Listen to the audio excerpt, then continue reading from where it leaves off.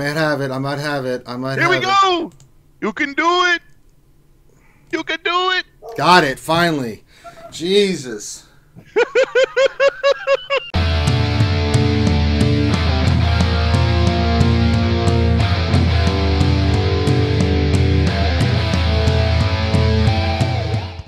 Hey everyone, welcome to another Reality Skewed Gamers video. I am Finity, and right now I know there's a lot of you struggling with the Padme event and just trying to get her unlocked.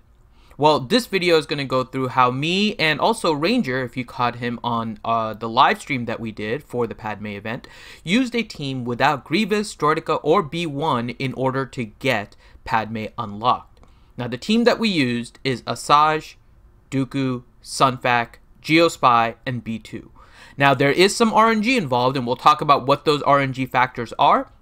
We'll take a look at how these teams work together, why we pick these characters, how you want to kind of mod them, and what you're looking for. And then we'll take a look at what I did in order to beat Tier 5 and how all of that RNG came together. So first, let's take a look at how we modded the characters and what the stats are for all of the different characters we used. So first, let's take a look at Asajj. Now, Asajj right now I have modded for crit damage. Now, this was the build that I was using when I did the attack. Now, ideally, if you are going to be using this team and you are trying to remod, I would suggest using more offense on Asajj Ventress. And the reason is, if you take a look at her unique gives all of these different abilities based on the ally or the enemy being defeated. The problem is, one of these things is crit chance, and without Night Sister Zombie on the team, you are not ramping up Asajj as quickly as you were. And so overall, your damage is actually going to be higher if you do an offense set with a crit damage triangle. When you use her on a Night Sister team, though, a crit damage set ends up being better because she ramps up a lot quicker because of Night Sister Zombie and keeps on getting that critical chance. So one thing you might want to change from the modding I have, I didn't want to really remod Asajj Ventress. One of the things you can do is mod her for more offense with the offense set, offense secondaries, and then also use a crit damage triangle.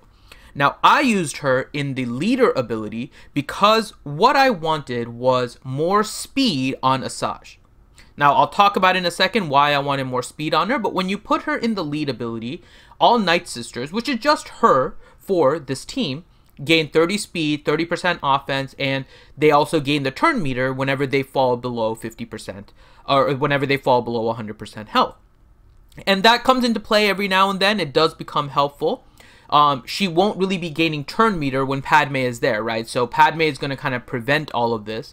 But more important is the speed and the offense, as well as the chance to remove turn meter. So all of these kind of come together to the reason why I think Asajj lead makes it a little bit better than Dooku, who we'll talk about in a second. But the reason why I wanted a fast Asajj is because of her basic. Her basic has a chance to stun. Now, this stun becomes really critical because it really prevents a lot of the different abilities from being used by the Padme team, which is Padme, Jedi Knight Anakin, Mon Calamari, and General Kenobi. So when you can start getting these stuns off, and of course there's a little bit of RNG, it's a 50% chance to hit the stun, plus you're going against the potency tenacity aspect.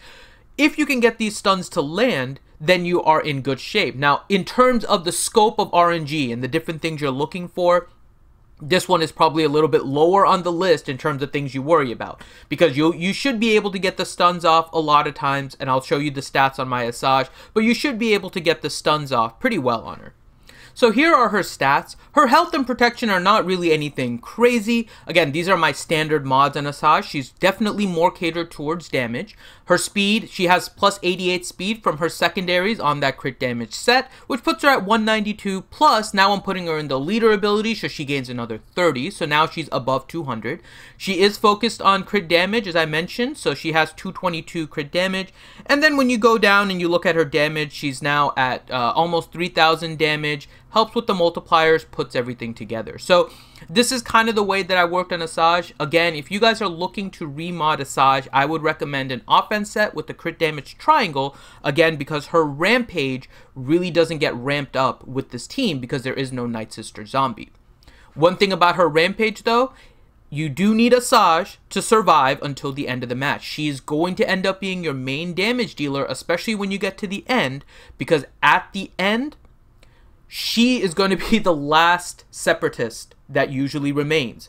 And by that time, you're going to have your team dead, you're going to have their team also dying, and then the rampage starts to go up. And that's when you'll really see the effect of Asajj. So early game, you do have to, and we'll talk about the strategy, burn down Padme. She's going to be more effective with offense set, but more important is that late game, that rampage is actually going to start kicking in a little bit. Let's talk about the next character, which is Dooku. So Dooku also has a lead ability, and I know several of you have used Dooku as the lead, and it has worked, and it can definitely work. Now, the thing about Dooku is a evasion lead, which means that this is contributing to another aspect of RNG. You're hoping that things will evade. Now, you can go this route. This will definitely work as well. I got pretty close on a few attempts when I was doing this, but I realized that I really wanted the speed on Asajj in order to get more of those stuns off. The other thing that Dooku provides is offense up for your entire team, so you are able to get more damage output.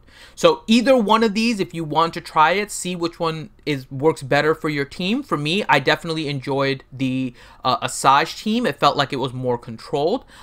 In the stream that I mentioned before that Ranger did, Ranger also used the Asajj lead, and that seemed to be the one that worked for him in order to beat the event. So I would still suggest Asajj lead. Now, the other part of Dooku that's really important is his special. Now, his special gives you a chance to stun. Again, this is all coming back, right? There's certain things we're looking for this team to make sure that it works. And a stun is one of those things. Now, when you can get the stun on the Separatist, that's going to make it so from the Separatist onto the Padme team, you will then be able to control the matchup. So Padme's not going to be able to go crazy. Anakin won't be able to go crazy. That's what really helps to keep this match under control. The other aspect is the shock from this. Now, initially, I focused fully on Padme to try and burn her down. The shock can be put on General Kenobi, but there's a few other things you can do in order to compensate for the General Kenobi.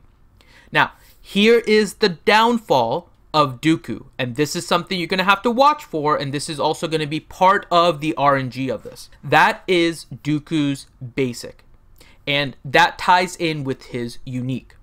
Now, the reason I bring this up is because Dooku, and let me go to his unique instead, Dooku has counterattack. Now, I don't have him leveled up to 8. I don't have the Zeta on him, so mine is just 7. But when you take a look at the 7, you will see that he has a 100% counter chance. And the 100% counter chance works against you in this event, and that's because of Padme's unique. Padme's unique makes it so that whenever an enemy attacks out of turn, whoever the character attacks is going to gain protection up. And if Padme is the leader, which she is in this event, they will gain 40% protection up, which is 40% of their health. Dooku has a 100% counter chance. So every time he attacks, or gets attacked, he is going to attack back. And he is going to cause protection up. Now, here's the RNG aspect. When Dooku counterattacks, you want him to counterattack everyone except Padme. There is your RNG. How can he attack everyone besides Padme? Well, if Anakin attacks, he attacks Anakin. You're fine in the early portion. If the calamari attacks early and attacks Dooku, you are fine. Dooku's going to counterattack and put protection up on the calamari. You're not worried about that. If Kenobi has taunt, then all of the counterattacks are going to Kenobi. You are not worried about that. The one thing you are concerned about is if Padme gets attacked and gets the protection up. That's where things can start to go bad really quickly. Because the #1 goal in terms of the strategy is burning down Padme. So that's what you're going to be looking for. Now let's take a look at the stats of Dooku. You'll see that I have him modded with the speed set, but even when you look at his stats, he's not crazy modded for speed. He's pretty straightforward, right? These are just simple mods. I don't have anything crazy on him. I know Asajj's was a little bit higher because of 88 speed secondary with the crit damage set. I know that's a little bit higher than a lot of people are able to put out, but that's fine, right? You don't have to go anything crazy. Asajj is going to be your damage dealer. Dooku, I don't really have anything special on. I mean, he has an additional 500 damage on his physical damage, but I mean, he's not modded anything crazy, and I think a lot of you guys will be able to replicate these kind of stats on your Dooku. Then we go to Sunfac. These other characters all have a simple purpose. We're going to go through these pretty quick because there's not really much that gets involved with this. The RNG aspect of Sunfac, you can't have Sunfac die early, and Sunfac needs to get his taunt off. Those are the two critical things for Sunfac. As long as Sunfac can taunt, because you want him to be your meat shield, and he is not buff immunity or anything before he gets his taunt off, and definitely not killed, then your Sunfac is serving exactly his purpose. You want him to be the meat shield. So you'll see that I put defense sets on him. These are my mods effectively from my Sith Trooper that I have on him. His health protection, nothing really crazy, but I do have a high amount of armor on him because I'm reducing the damage he takes from the different attacks. So there's a couple of different ways you can mod him in order to be that meat shield. You can put him high on defense, you can increase his health, you can increase his protection, whatever you want, make him tanky. That is the key that you're looking for. You want him to be tanky, you want to take those hits. That's what you want. Now, the other part that you're looking for is his basic. Now, his basic dispels. That is the other key to this. Padme has 3 different ways of providing protection up. The one from her unique, you can't do anything about. But the one from her basic and the one from her special, those ones you can get rid of. And so this is where Sunfac ends up being really useful. The other part the dispel gets useful, you can dispel the taunt off of Kenobi. So if somebody attacks Sunfac and Sunfac counterattacks, he can dispel the taunt off of Kenobi, leaving you the ability to attack Padme again. So there is your RNG aspect with regards to Sunfac. The next character, Geo's Spy. Now Geo's Spy is critical because of his special. Now his special allows you to dispel. Again, we're seeing certain things that we're looking for, right? We're looking for stuns. We're getting that from Dooku. We're getting that from Massage. We're looking for dispelling. We're getting that from Sunfac. Now we're getting that from Geo Spy. So Geo Spy here, you can see, even without, I don't have his level 8. It's only level 7. Simple. You get the ability to dispel. You can dispel protections. You can dispel taunt. Leaves you a lot of abilities. That's what you're looking for. And then lastly is B2. So if you look at all of their gears, my Asajj was gear 12, my Dooku was 11, my Sunfac was 11, my Geospy was 11, but B2 is gear 9. So nothing crazy with the gear, nothing really crazy with the mods, right? We'll take a look at his stats. Again, nothing crazy on health, nothing crazy on protection. What I modded him for, though, was tenacity, because I did not want my B2 to get stunned. That is going to be the key. I don't want my B2 getting stunned. I don't want him getting dazed. I don't want anything with him. He is going to be tenacity based with also, and this, you guys may not, you might have some of these, an accuracy arrow. I don't want him missing. I don't want him dodging. I want him hitting. So this is what I modded my B2 for. Nothing crazy with the mods again. So you can see it's just plus 20 speed. He doesn't need a lot of speed. He gains full turn meter when other characters get attacked. He's high on tenacity, that's what I focused on. Nothing crazy with the damage. His purpose is really simple. Buff immunity and dispelling. Now, some of the other characters you guys may have, and the reason why I wouldn't suggest it. Geo Soldier is the other one that a lot of you may have and would consider using. Now, my Geo Soldier is gear 11, but I did not use him. Here is the reason why I didn't use him. His special calls to assist anybody, right? It'll call to assist an ally. The problem is, again, Padme's unique. So if your initial goal is to get Padme down as quickly as possible, which is what your strategy should be, this ability is going to give Padme extra protection. So effectively, Geo Soldier is going to be relegated to just using his basic for the entirety of the beginning of the match. Until Padme is down, Geo Soldier is only going to be able to use his basic because otherwise you're going to force protection up on Padme. That's going to make it so Padme is going to be killed slower. So don't bother with Geo Soldier. Geo Soldier is not going to provide you anything that you really need at the beginning of the match. And the goal is to kill Padme as soon as possible. So let's look at the battle and go through it, and you'll see how the RNG kind of plays out with this. And it's a pretty simple RNG, so this should be something that you can replicate with a few tries.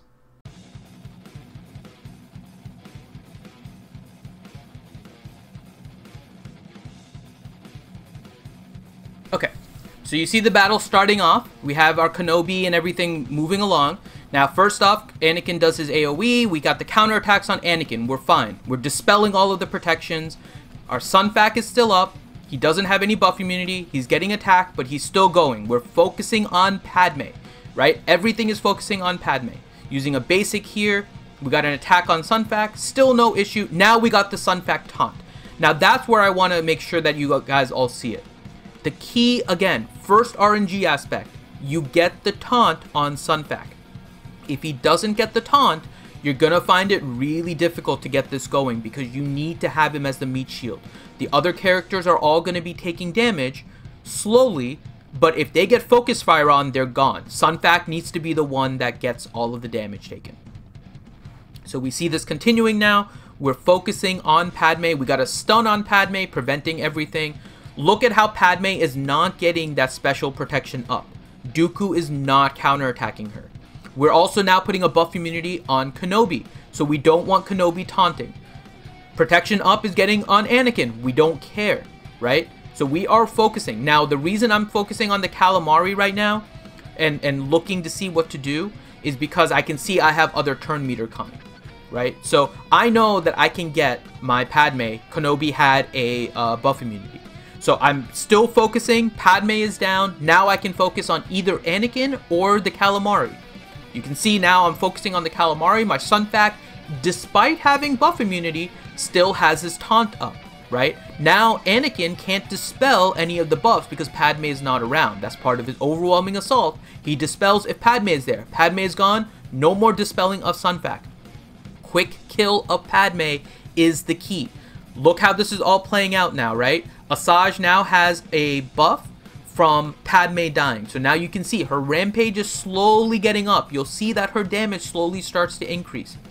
I'm checking here the Mon Calamari, the Jedi Master Guardian, because his special, again, only works on allies, which means that Padme is not coming back, right? So I can focus on the Calamari. If I focus on Anakin, which sometimes you may have to do depending on what their healths are, he will die, and then the Calamari will bring him back up. But at that point, Asajj is gaining a bonus.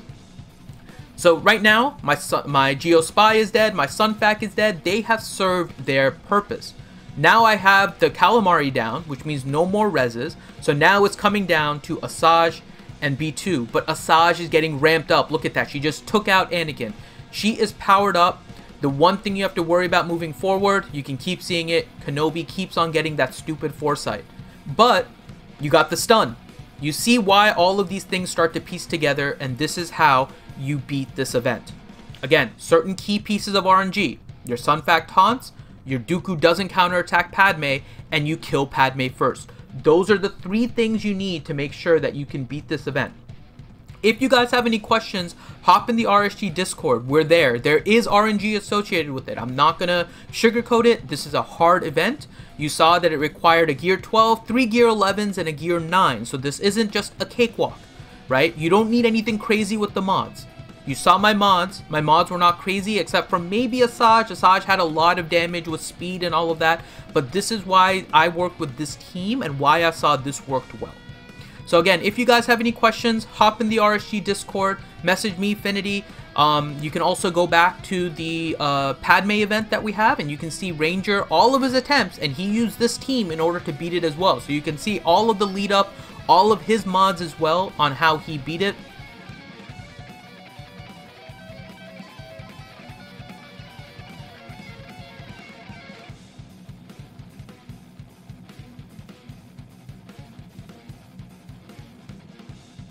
And I'll put a link into the description here where you can go directly to the timestamp where that event begins for him.